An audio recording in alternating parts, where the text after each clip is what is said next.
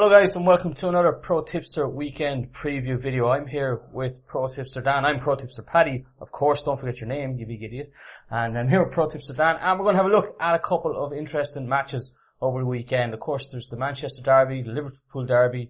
There's a nice one for the Championship I like the look of. And there's another one happening up in the North East as well. Hello Dan. Hiya, Paddy. How's it going? Different day. Yeah. And it's funny, like, we already asked this like a few times in the morning or once in the morning, and then you come on video and you have to ask it again. We get as if we haven't seen each other for an hour already this morning. Yeah. Anyway, look, the first one I want to talk about is happening on Friday night, and we have fourth place Sheffield United taking on Bristol City, who are in third. Now, I think the wheels have come off a little bit on the Sheffield United gravy train, but their home record is still pretty good. Did you see that in this match at all? Fancy. You're right. The wheels have come off Sheffield United. No winning 3. They surprisingly lost to Fulham 5-4. They very surprisingly drew with Birmingham City 1-1. Yeah. They should have beaten Birmingham City at home. And now they face the Bristol City side that are unbeaten away from home since the 12th of August. Yeah, Bristol are really good on the road. Who are bang in form, and it's going to be a real test of their promotion credentials, I think. What I do fancy with this one is goals. I'm sure you pulled the stats, but overs, I've got to imagine overs have got to be quite low in odds because... It's not too bad, it's 1.81 at the moment. That all day then. Yeah. If you look at Sheffield United, their last 5 games, I think it's 3 times they've been over, 2.5. So it's 4 times, the last 3 of the last 5 at home. Similar sort of stats, Bristol City away. So yeah, I would go for overs at 1.81.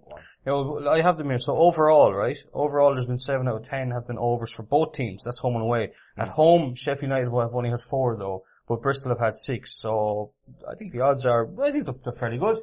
Yeah. Especially both teams are wanting to keep up the pressure on going for those promotion places.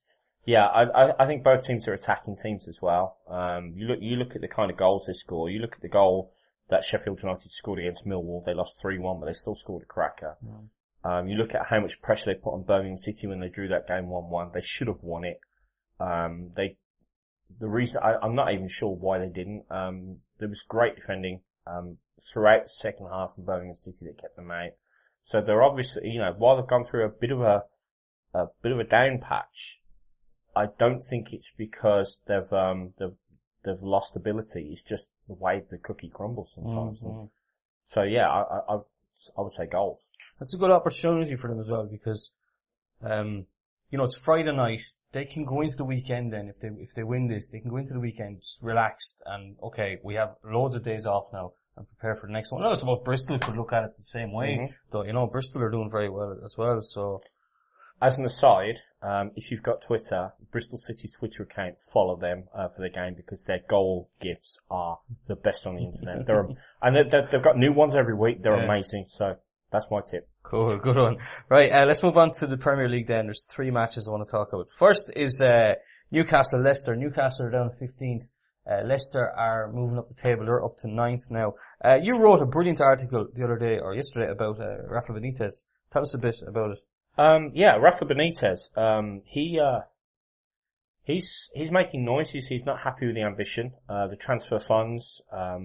There's a little bit of off the field strife at Newcastle, Manchester, because, Mike Ashley, the owner wants to sell. He's put it up for 300 million. And there's been a couple of, bids by a consortium fronted by English businesswoman Amanda Staveley. And he knocked back the first one, which was 250 million. She came back and said, okay, 250 million up front.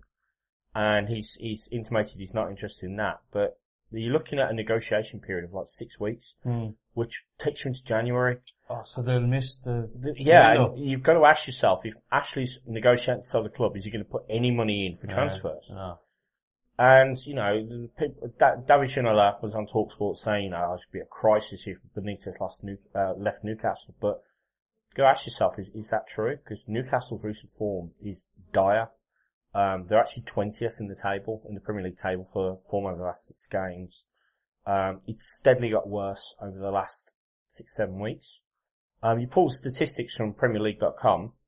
They're fourth in the table for dispossessions per game. This is where a player's caught in possession, not they've dribbled and lost the ball, but they've got the ball and lost it. Right, okay. So that means they're turning over the ball far more often than they should. Just forgetting how to play football. Well, it's a bad stat to have because you look at, like Swansea, I wrote about Swansea can't score. They don't make chances, they don't make chances on goal, whereas Newcastle do. They're really high up the table for shots and shots on target. But if they're losing the ball continually in midfield, then it doesn't matter because they'll give away too much as well, and that's showing. Then they face a Leicester City side who are rejuvenated under Claude Puel, who have found that by moving Mahrez up front, despite his Draco Malfoy haircuts, they found that Malfoy. You see, he's catching. Moving Mahrez up front has made a lot of difference, and he's allowed them to play Gray on the wing, Albrighton on the other wing, and it's given them so much more. Yeah. I don't know if you saw, but Leicester City playing the Czech Trade Trophy in midweek. Yeah, the under 23 team. Yeah, £45 million worth of talent. Czech Trade Trophy, great for English kids. Ian Asher was playing, and Uloa, however you say his name, he was playing, and there was loads of, like, you know, fringe first team. Yeah, Daniel Amati played. It was nuts. But did you see Chelsea last night? No. So Michy Batshuayi came on in their game in the Champions League. Then the next day played in the Czech Trade Trophy and scored twice. Yeah. Played 90 minutes. Huh. And Chelsea. Is that a punishment? I don't know, but Chelsea played a really strong team. But Batshuayi played, Musonda played, Kennedy played, Ethan Ampadu, their young wonderkind played. It's like, okay. Some of them I can accept because, you know, they're younger players, but Batshuayi, that's weird. That, you know, you've got to wonder if that was punishment, you know, like you. Yeah, maybe because who came out? One of the pundits came out and said he falls asleep. Was it Lampard? No, he didn't say that about Batshuayi. He said it about Will. Did he say it about? Yeah, it was Batshuayi, wasn't it? Yeah, so I don't know. But why would anyway, whatever. Do you see Leicester winning this? Leicester have scored first in 7 out of 11 away, and Newcastle have conceded first in 4 out of 7 at home. I've gone for the draw in this game. Because whilst Leicester are decent on the road, they do draw more often than not. And whilst Newcastle's form's not great, I think the statistics show that it's not because they're necessarily not creating chances, it's just because they're losing the ball too much. Yeah. If they can get that sorted, if they can retain the ball better, then they won't concede so many goals. Yeah. One would think. Newcastle, they're not that bad at home. I have the stats here. At home, they have 5 wins, 2 draws, 3 losses. Leicester away from home is only 2 wins, 4 draws, and 4 losses. So, you know, yeah, definitely. I think draw's a good shout here, especially because, you know, Leicester are playing well, and Newcastle, they're always okay at home. You know, it's their away form that's just muck. Let's move on then to the second biggest game of the weekend, the Liverpool Derby. I looked for some decent stats here. All I could find was that Liverpool have won by 2 or more against middle third teams, but that's not much of a stat because it changes so much. I don't understand why people give out stats like that. They're really good against teams in second position or third position, yeah, or whatever. But like, yeah, so many teams get into that position. It's a pointless stat. It's Mark Twain, isn't it?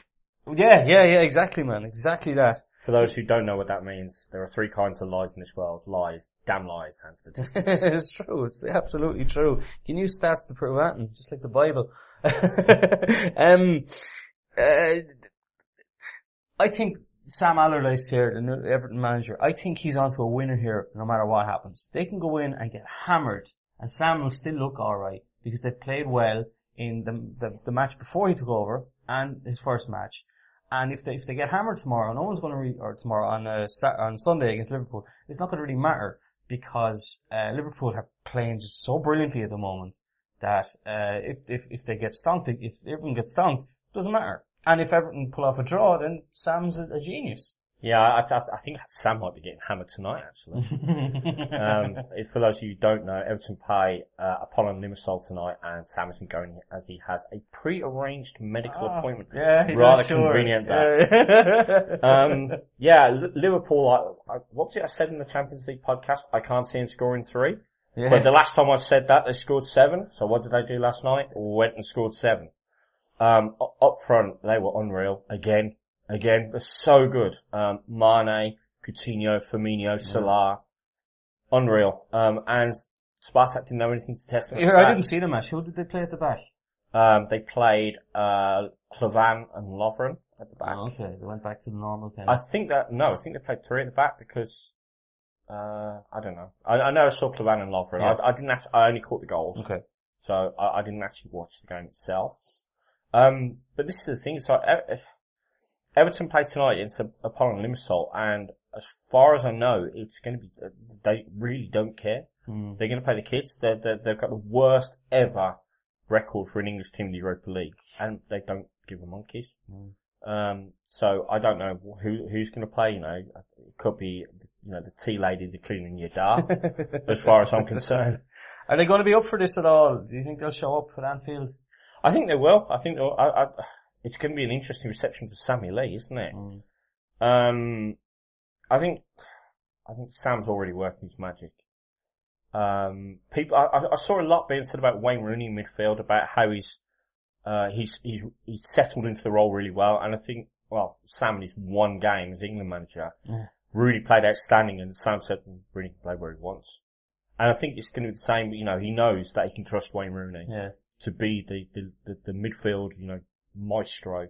But they're going to get caught. The team tick. They'll get caught out a lot then, though, if they have Sigurdsson and Rooney playing kind of roving roles in midfield. They're going to have a big gaping hole there.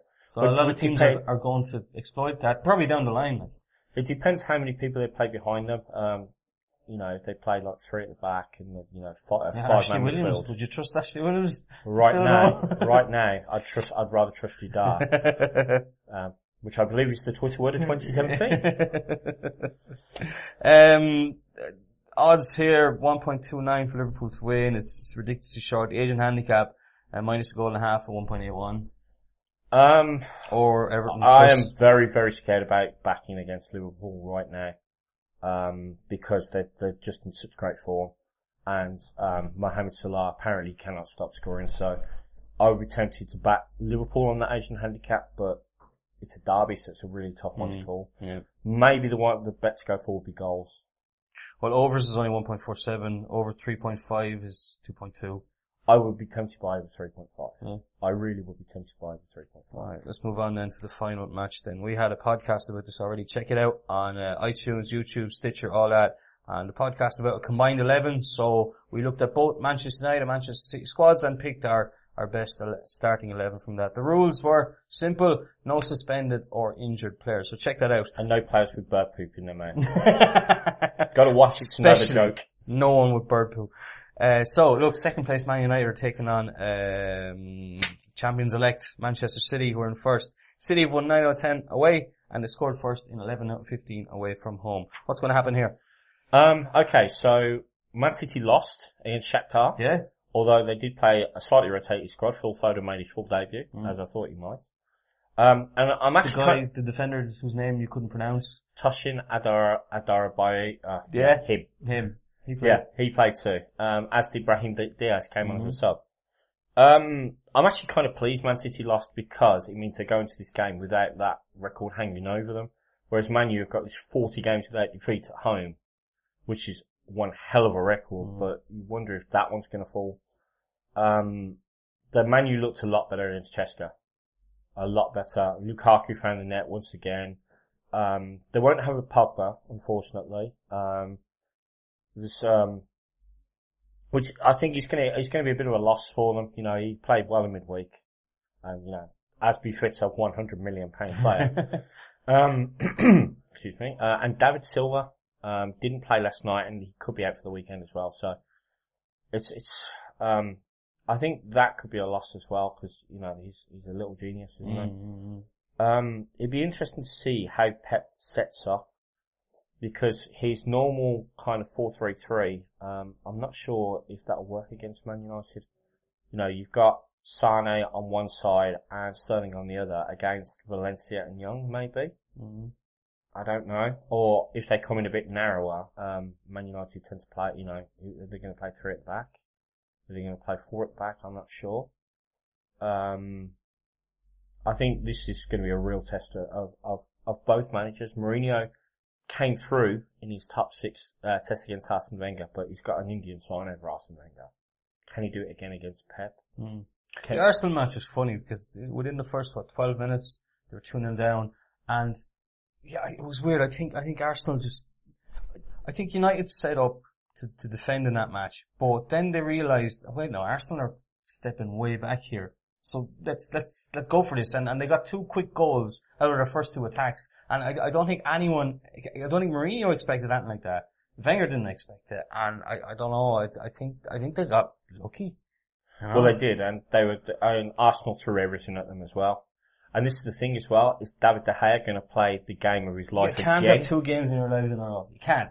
You know. Because he's going to need to be good. Yeah. You know, if Man City's forward line are in any kind of form, he's going to need to be good. Yeah. It's going to be the game of the weekend. Are you going to bet on this at all, or just watch it and have fun? Have a pint and watch it? I'll probably just have a pint and watch it, but I'll see what the lineups are when they come out. I think that's going to be an intriguing bit, how they set up.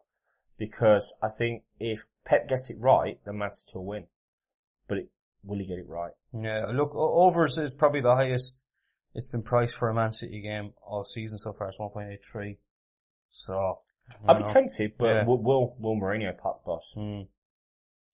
Yeah, stuff to know. Well, look, it looks like it's going to be a good weekend of football anyway. For me, ProTipster Paddy and ProTipster Dan, that's pretty much it. Make sure and check out ProTipster.com where you can earn real money by sharing your winning football tips and other sports as well. There's how many sports, Dan? 5 sports? 6 sports. 6 sports. Wow. And, hit that red button and subscribe to us here on YouTube and you'll get daily videos, previews, podcasts, strategy videos and tips as well. Make sure and check us out on iTunes, Stitcher and Android podcast apps as well. Alright, look, enjoy the football. Speak to you soon. Look.